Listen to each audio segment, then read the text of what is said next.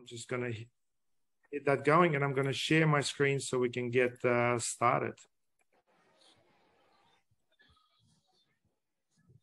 All right, so welcome to Exploring Strategic Partnerships for B2C Small Businesses. That's the name of the webinar that Daniel and I put together, and you'll get to meet Daniel shortly. The whole idea behind this is generate business through value add to your customers. And look, the whole idea is sort of come together with us working together, and you'll find out a little bit more about what I'm talking about. My name is Alexei Kouleshov. I'm based in Brisbane. I run a number of different businesses, and I also do a fair bit of business coaching and advising. The 4 businesses that I run, well, the 4 that actually are working, Your Easy Up Solutions, that's a marketing agency that I started back in 2007. My wife and I run homestyle cleaning. I have a smoke alarms business, and I also have got a fish pond cleaning business as well. Total, we sort of net over 3.5 mil, and I've got 11 staff in Australia and quite a few overseas as well. I have basically been doing a fair bit of business stuff for quite some time. I started off as a marketing agency, and I quickly realized there's basically more to it. And over time, I started working with Daniel, and I guess personally, I'm a father of 3 as well, and sometimes I wonder how I find the bloody time to do everything. And I'm quite passionate about soccer, so World Cup, if anyone's watching, go Australia tonight. I do Brazilian Jiu-Jitsu, and I do a fair bit of hiking and travel. As for Daniel, Daniel and I started working back in 2016, and he runs Securelux. So Daniel, mate, do you want to take over and quickly introduce yourself? Yeah. Hi, guys. Thanks for jumping on this morning. So as Alexei mentioned, I'm the Chief Executive Officer of Securelux. In terms of work, over the last sort of 12 years while I've been heavily involved, we've moved from a $1 million turnover business to 7 million, grown the team from 5 to 30 staff. I'm particularly obsessed with capturing data. And obviously, there's a lot of opportunities that we probably all miss because we're busy every day running our businesses. So I find that data is the best way to capture some of that so that you can reflect on it at a later time. So on the right-hand side there, you got a couple of examples from our custom-built software that we're building at the moment. The bottom one there is for the manufacturing side of our business. So that's actually a daily sort of productivity sheet per individual. So, when it's below our sort of target line, we can look into, is that a performance thing? Is that something to do with, how we're operating and everything like that? So, we're getting more and more excited because we're getting into more spaces in that section. Over the slide, I guess, over to the next slide, a little bit about myself. So I've got a toddler, just turned 1, keeps me up still at night, which is always fun. And so I'm a husband as well. And my interest is I like all sports, particularly play golf, and massive AFL fan. And I also love country music. Awesome.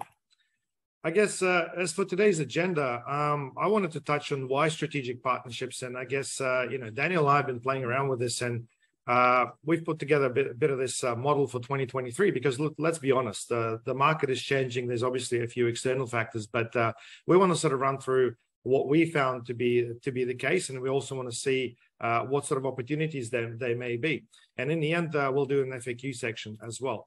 I guess why strategic partnerships? I mean, for me as an agency, as the marketing agency owner, I found that quite a lot of businesses really jump into the marketing side of things without realizing that the best way to get business is referrals. And to do that, you basically need to partner with businesses that have the same sort of customer with you and are not in competition with you. So I find that leveraging of your existing relationships really creates those referrals. And for me personally, that was quite an eye-opener. However, when it comes to execution, that is always not really an easy win, because a lot of businesses just don't know how to partner with other businesses and where to start.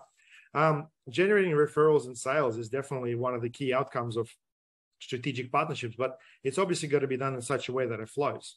Another thing I find is that a lot of businesses don't recycle leads. What I mean by that is, look, if your conversion rate is, let's say, 50%, there's still 50% of people that you never get through as customers, but those leads have come through to you for legit reasons. I mean, if you're doing locksmith work or CCTV or anything like that, those people are genuinely interested in that. And they, in the end, may end up going with somebody else or change their mind but the core of the inquiry is potentially security or the need for change.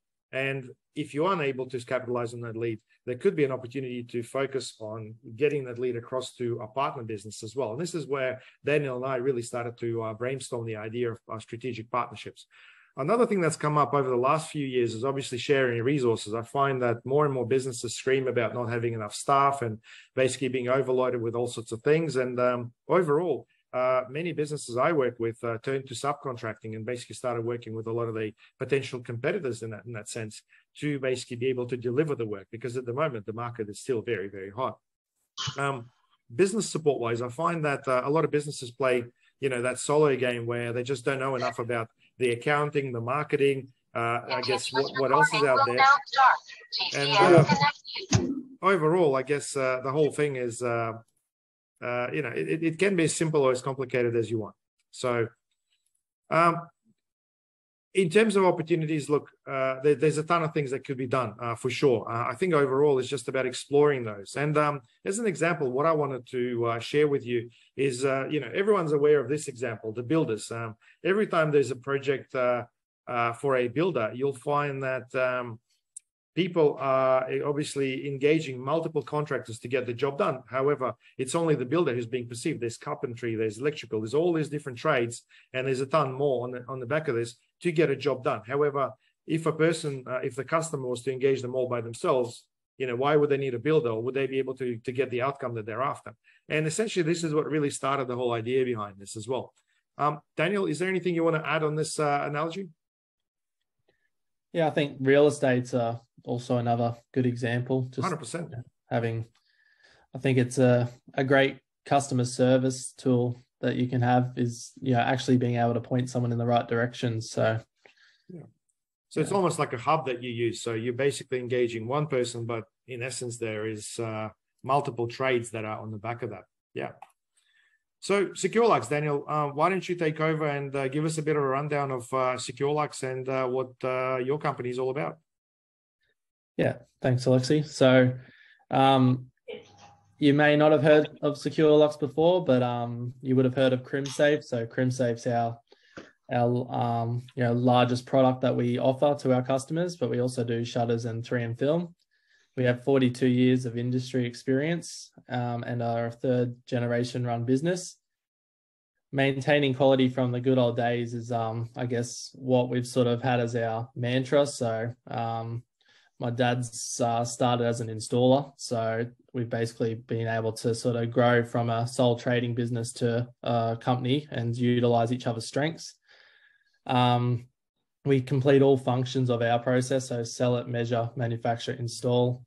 Emphasis on customer service, which is one of the reasons why we thought we'd put this webinar together, because I think collaborating with other businesses in the same sort of fields is a great customer service point of difference that you may be able to add to your business as well.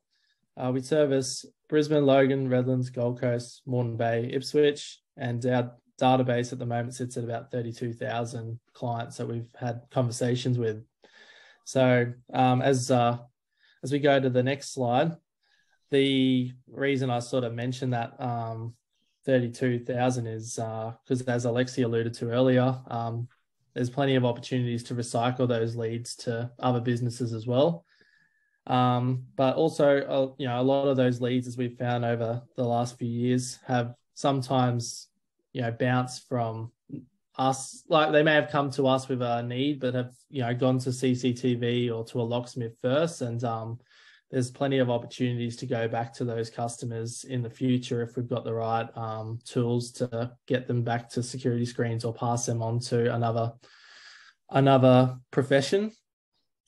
So this slide here, we've sort of done an example of what a traditional lead would look like. So a customer, if they wanted to get, source a few different trades from different professions, they would have to go and do their own research online to capture those, to capture the information needed, and then also to send through those inquiry forms. But just like us, customers are getting increasingly time poor.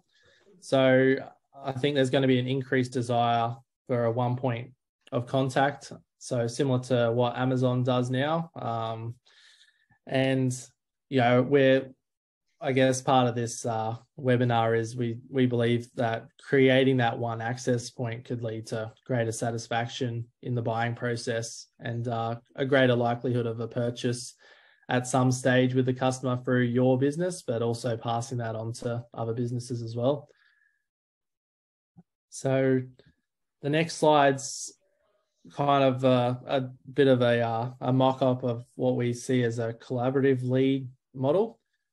So customer accesses multiple services using one contact point. Businesses can then offer bundled packages featuring multiple services as well, which can also lead to a lower lead cost to your business, reduction in your marketing and sales advertising, so more profit, which is what we're all after, and more inquiry and awareness of your product service at purchasing point from complementary product service offerings. And I think this is a pretty important point where I guess everyone's paying for marketing. If you've done Google Ads, which I'm sure majority of you have done, you'd be paying, $50, $60, $100 per lead, depending on obviously what service you're in. And a lot of the time, the leads potentially don't connect with your business on various points. But, obviously, if this lead came through another party, a little bit more qualified, and I guess, if the entering party could obtain all the key information about that specifically, your life would be a lot easier as well. I think that is really a great opportunity just there, the lowering of the lead cost. And for a lot of businesses, this is thousands of dollars every month. I thought I'd just plug that in, Daniel. Yeah, no, thank you. So, as we're across our Google spends quite regularly, and there's definitely periods of time where you're paying a lot for a lead. So we're always looking for ways to not lose our lead quantity, but get more from our budget. So this was something that Alexei and I have discussed as a way that we can not only benefit ourselves, but benefit others with complementary product offerings. So you can see here, this is a bit of a mock-up of our solutions hub that we're putting together on our website. So you can see a variety of different products and services there, and each of those will then go to a pop-up screen to show more information and educate customers to then hopefully get the inquiry form on our website that we can pass through to your businesses. Yeah, and essentially for those of you who are listening to this and unable to see the screen, basically, in terms of home security,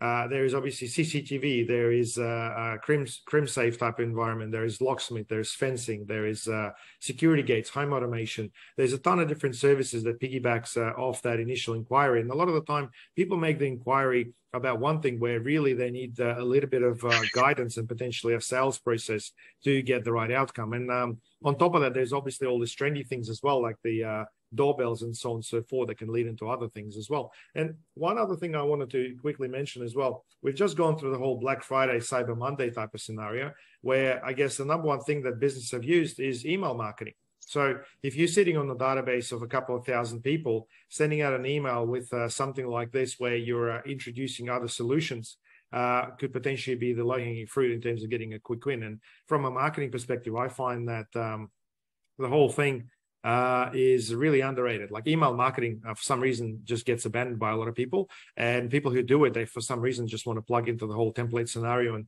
sell you absolutely everything. But I think it's just about the timing and making sure that the theme behind the things works really, really well. Yeah, I just thought I'd add that. Yeah. So if you jump to the next slide, I guess as a example, these are the partnering opportunities that I guess we see fit from a security solution point of view. So partner alignment. So, being able to get your sales team, or if you're out doing quotes and stuff, to have answers for if a customer sort of says they may need something else, or to be done first. So partner alignment's one opportunity. Lead activities. So rather than pay Mr. Google each time from each different profession, we can try and capture that in one and hopefully reduce all of our costs in doing so. And the hope would be that this would lead to greater marketing opportunities and greater conversions and better job value. And the third opportunity is an expanded partnership opportunity, which is offering bundles and stuff constantly so that we can, provide customers with a solution then and there rather than have them go back and forward between businesses and, put one off or, decide that one has to be a greater priority than other because it's coming from two different sources.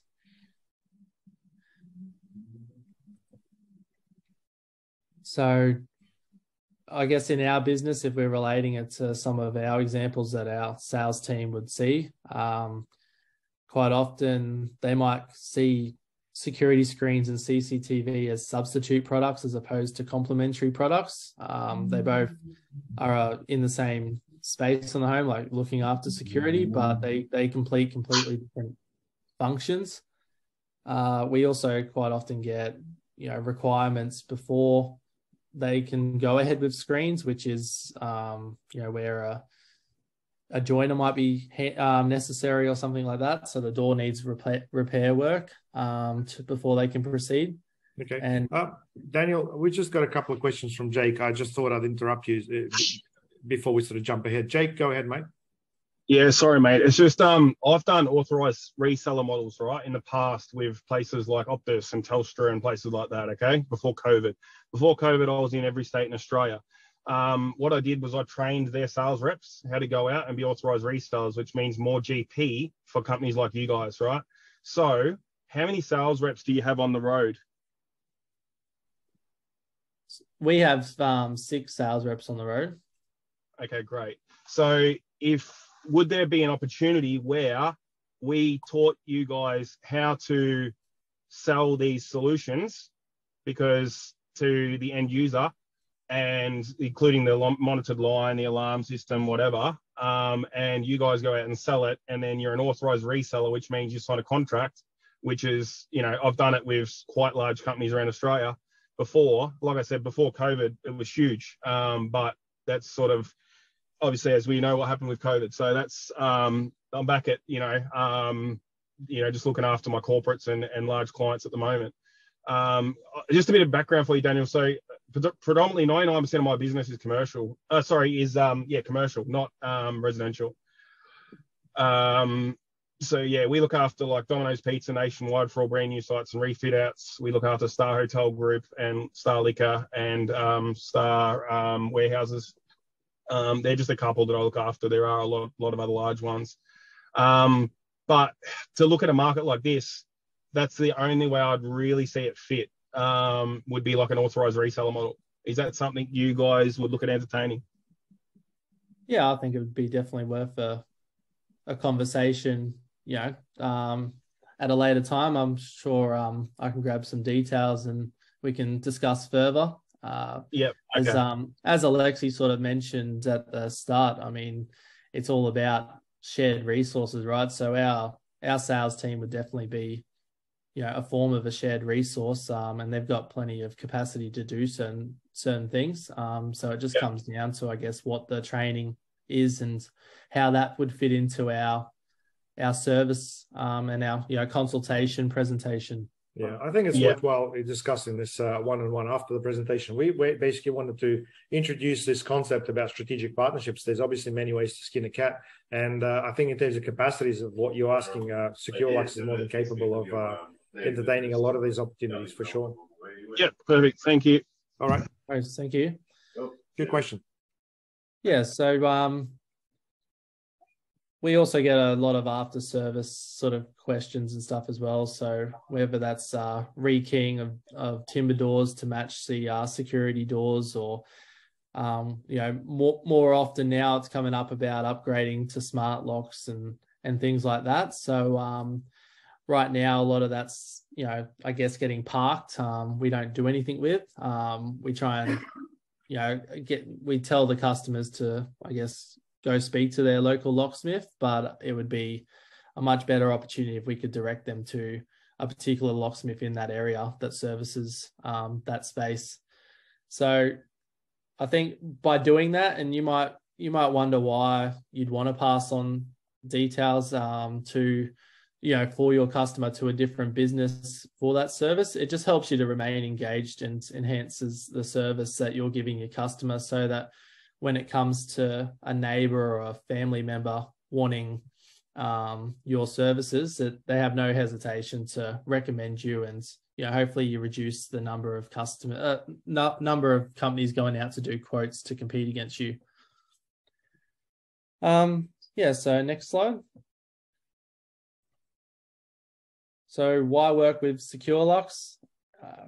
Our biggest focus has always been high quality, giving customers an overall quality experience. So if you wanted to jump on to Google and look at our reviews, you'll see quite detailed reviews from our customers about our whole process, start to finish. Increase opportunities for profitable engagements with customers, maximize your rewards from your effort, and we're invested in this opportunity, so we're prepared to put time and people towards helping make the most of the relationships that we build from these conversations. Just as a stat, over the last couple of years, security screen demand is up 20% during this time, and so that means that we are seeing more and more customers year on year as well. So that's more opportunities to utilize these collaborative relationships. Yeah, and I think on top of that, guys, in terms of CrimSafe, you're one of the biggest, if not the biggest, in Southeast Queensland. Is that right? Yes, yeah, we're now the biggest in Southeast Queensland. So yeah, that's I think something that's worthwhile mentioning as well. So in terms of how the partnerships can work, we put together two options just as ideas, but we're more than happy to discuss other ideas that you guys may have as well. Option one's co-branding, so just utilizing each other's brands and databases to create marketing material, whether that's for the website, email marketing campaigns like Alexei alluded to earlier, or having some collaborative offers. We've also done some landing pages, which I'll mention on the next page, but landing pages with those relationships as well. There's also opportunities when it comes to whether it's for yourself or for your sales team to have some of these inquiries that bounce around between businesses to result in commissions. That's obviously on a case-by-case situation, but that's a conversation that we're happy to have as well as Securelux. So on the next page, we've got the a landing page that we put together, which is just like a generic thing about security screens, but it mentions the the real estate in this example. And if the customer goes and inquires from an email marketing campaign that Bell has sent out, then it instantly would come to Securelux to handle, but it allows us to know who that leads come from, so that we can either provide a commission or make sure that we say thank you for that. The second option is probably being part of our solutions hub that we're putting together. So basically filling out the information in one of those spaces there, and when we get a inquiry through, it would go straight to you, just like we said in option one. It would come to us from a inquiry form. So that's some information about your business, the products that you're offering, and capturing that when a customer might come to our website for say a CrimSafe door. They might go to here and go, well, hey, at the same time, I might want to inquire about getting a locksmith out beforehand, or a CCTV, and hopefully we can capture 3 or 4 leads from one Google click. I think overall this is a great opportunity in the sense that a lot of inquiries, when they're coming in, they're just not being nurtured properly. And you've obviously got the capacity and the resources already to do it. On top of that, obviously, as a reputable local business for 42 years in the Brisbane area with advertising across radio, billboards, taxis, and all sorts of things, you've done it all. I think it's just really leveraging off the resources that you already have in order to create additional opportunities through that partnership. I mean, that's the way I see it. Is that how you see it, Daniel? Yeah, definitely. The marketing you can definitely spend on brand awareness, and that's something that we have done to get to the 32,000 that's in our database. But we've definitely recognized over the last couple of years we don't utilize that database enough. So yeah, this is, I guess, one of our approaches that we're looking to implement for 2023 when things might get a bit different in the marketplace. Yeah, 100%. So next steps, if you're interested in having a conversation, so whether that's a meeting or sending through an email with ideas or potentially something that you'd like to bounce by us to try, we'll put our details at the bottom end of this webinar.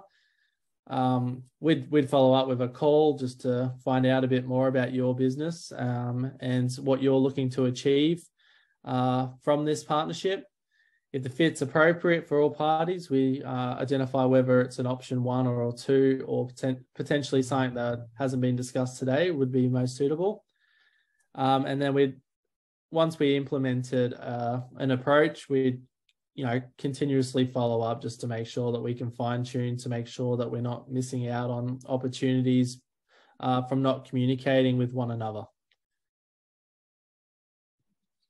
So I guess there's a few FAQs that sort of came through on the topic of strategic partnerships, and I thought I'd just put them up on this slide and run through them. And guys, if you got any other questions along the lines, feel free to ask away.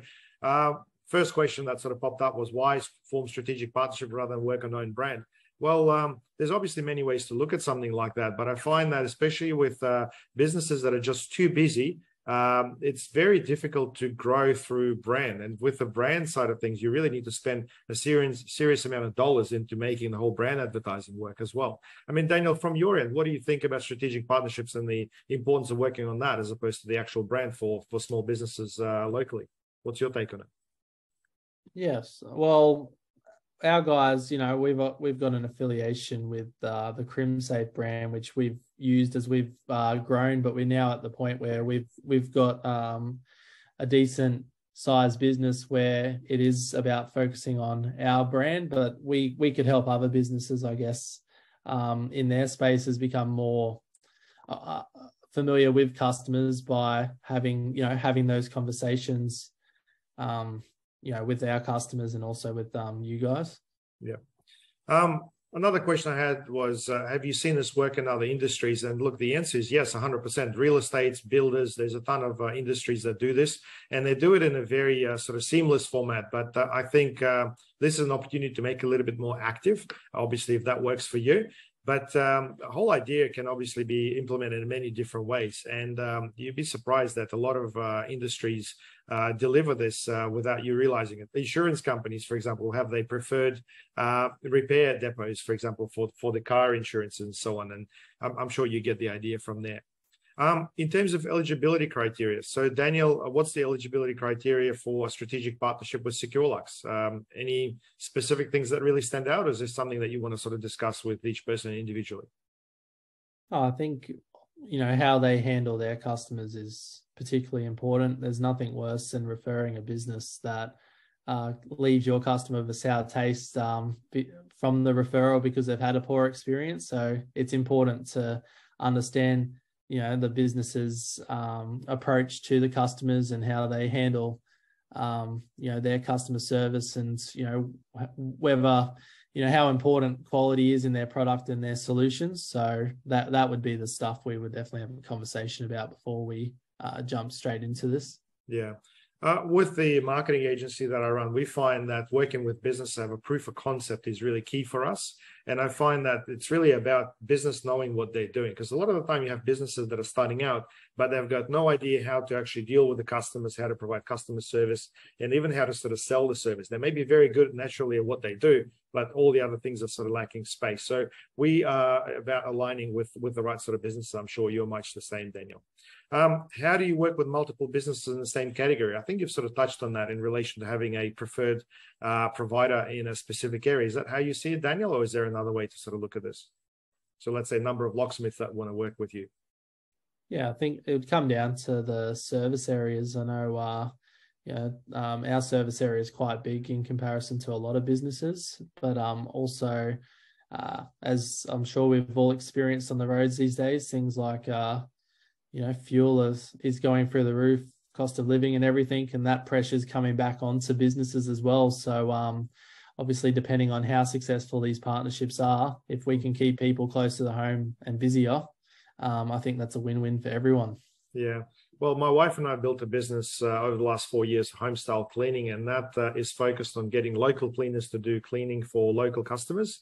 And obviously, it's a win-win for everybody because people don't have to travel very far. But at the same time, there's also more trust towards these people because they're in the local area. And if you're familiar with Google Business, if you do look for a particular service in an area, you will find local businesses popping up first. So I think there's a few synergies there because obviously, if you are to be referred to a company, the first thing you're likely to do is Google them up and find out what sort of reviews they're getting. And if they're nearby, you'll definitely find it without a problem. So that's my take on the whole thing. Are you planning to expand outside of Brisbane area? Daniel, obviously you are very strong in Brisbane. What's your take on the Gold Coast, Sunny Coast, and the rest of the country?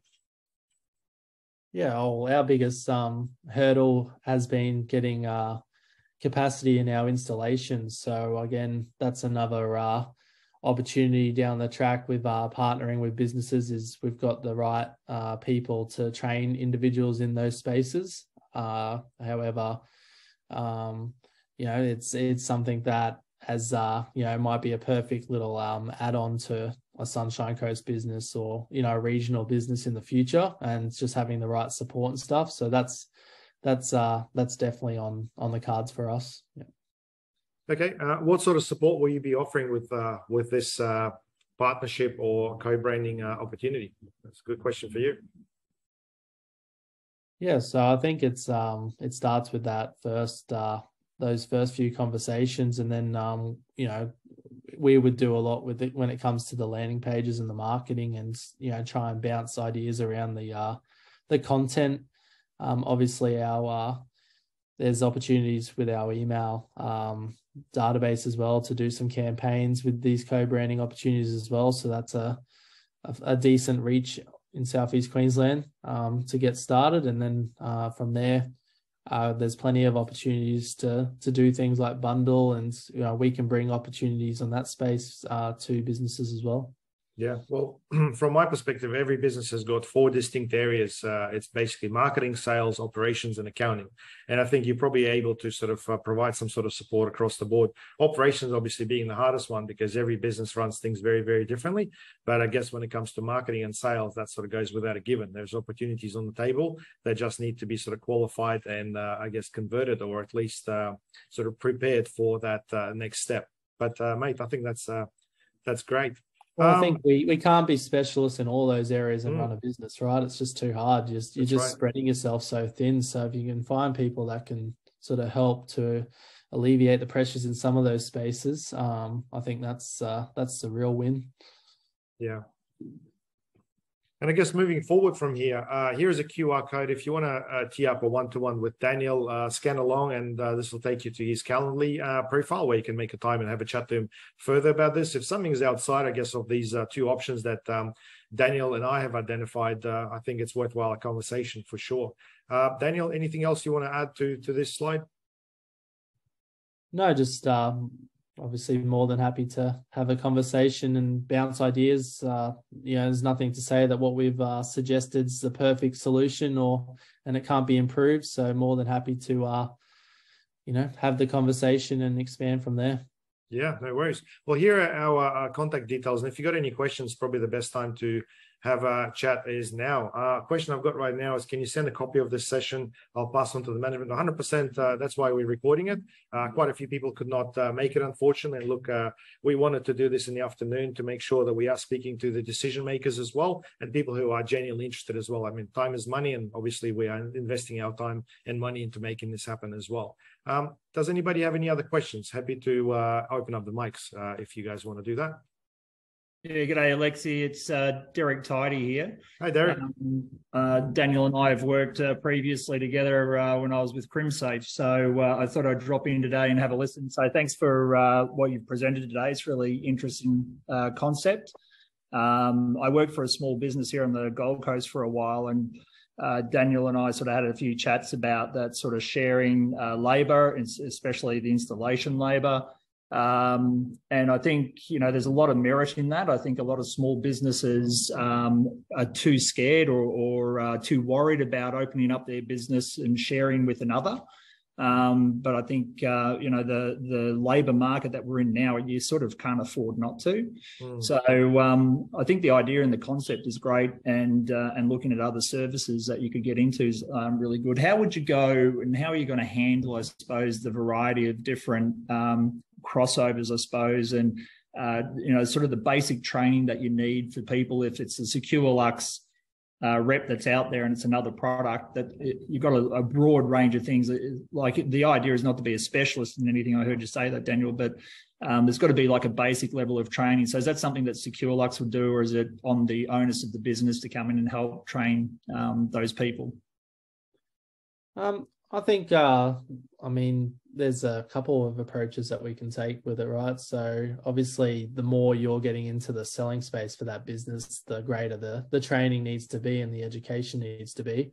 But, in terms of, I guess, referring someone, you can have like basic fact sheets, which we can create tools for and stuff like that with, key messages of those products. If the business has quite a variety of products and solutions, it's probably best to focus on those entry point ones from a conversation, and then sort of allude to the fact that, just like we're out here having the consultation today, it would make sense to have them come out, which I can pass on your details and they can give you a call for. So I think I think it will only grow as you get to know those businesses better. But I think there's a couple of stepping stones along the way that we can implement.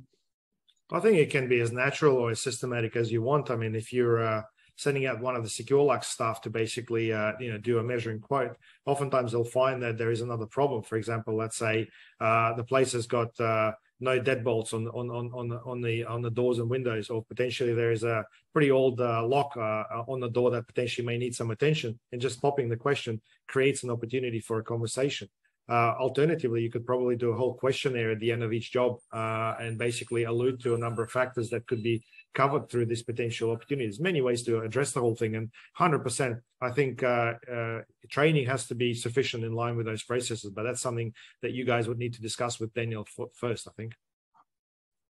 Hey guys, just a quick one. So you keep mentioning the residential market, that's fine, but are you guys also commonly in front of the commercial market? Because if I said to you guys, with the authorized reseller model I was talking about earlier, where your sales reps could simply say, for a coffee a day fully installed, 5-year warranty, parts and labor maintained, we can install a security system for you and have it looked after by SecTech Group, for instance, and you guys would make quite a serious GP out of that.